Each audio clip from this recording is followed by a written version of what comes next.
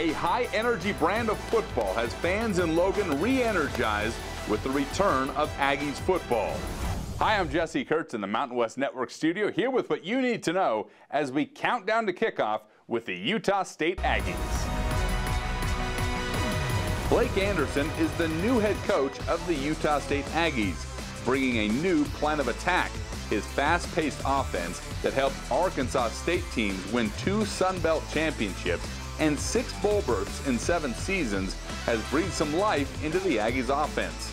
Anderson's 2020 Red Wolves ranked 2nd nationally in passing yards per game. He looks forward to showcasing the scheme to Utah State fans and giving Mountain West defenses a run for their money in 2021.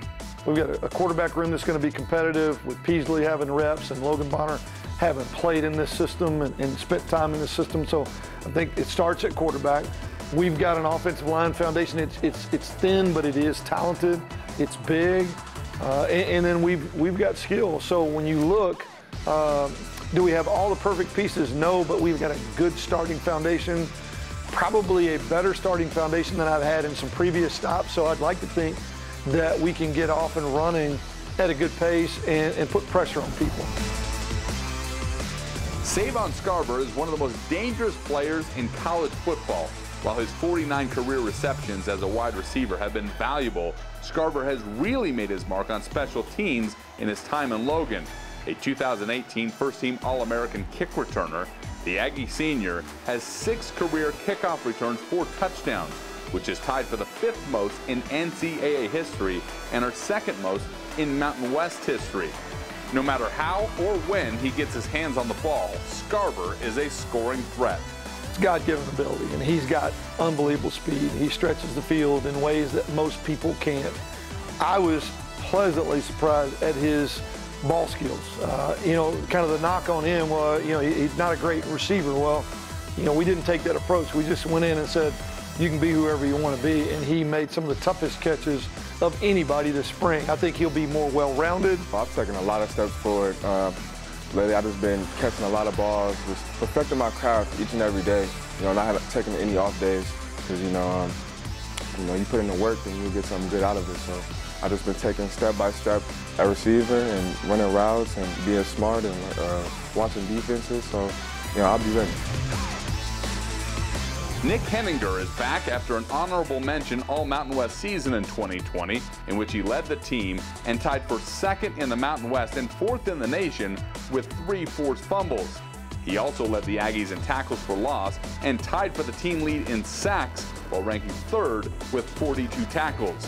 This season, Henninger is making a switch from linebacker to defensive line and hopes to be even more productive. Our defense is built around chaos. It's about creating tackles for loss, sacks, trying to be disruptive, and he fits that very, very well. I think similar to what we talked about in Savon, I think the changes that we've made in the personnel of the defense maybe benefit him as much as anybody, because it's going to allow him to do what he does really well, and it's going to come very naturally. When he came in, he changed the game for us on the edge and at the backer position. Him going down, I feel like, is a blessing in disguise. He get to help his young guys get to where they want to be. On top of that, he's getting stronger. He's getting mentally better at everything off the field. So that's only going to translate to the field. And once he comes back, it's just going to up the edge of our defense even higher right now.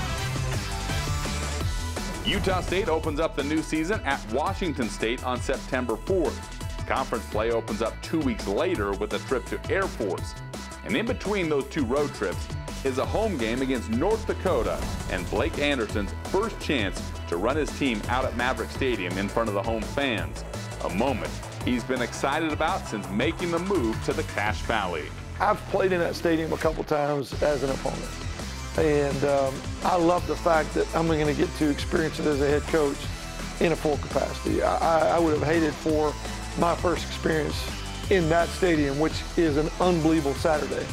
I remember leaving both times, unfortunately both times after taking losses, just in case we're checking the scoreboard, telling guys on my staff and players, that's what Saturday's supposed to be like. That's a great stadium environment. I'm excited about getting to be full capacity against a really good North Dakota team who did go deep in the playoffs, who we absolutely respect. but I love the fact that it's got a chance to be sold out or packed, and I think it absolutely will. I expect that our fan base and cash value is going to come out in big numbers. There's a new energy with Utah State football, and a lot of it sure is due to the coaching staff, but a lot of it is due to the energy of this program not liking where they were at last year. At 1-5 on the season, a lot of turmoil surrounding the program.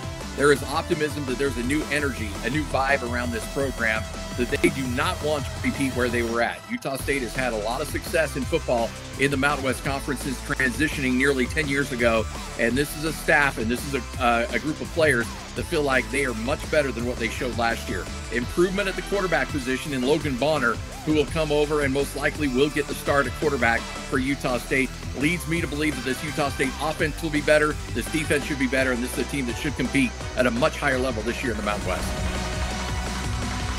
Utah State opens up the 2021 season at Washington State on Saturday, September 4th. From the Mountain West Network studio, I'm Jesse Kurtz.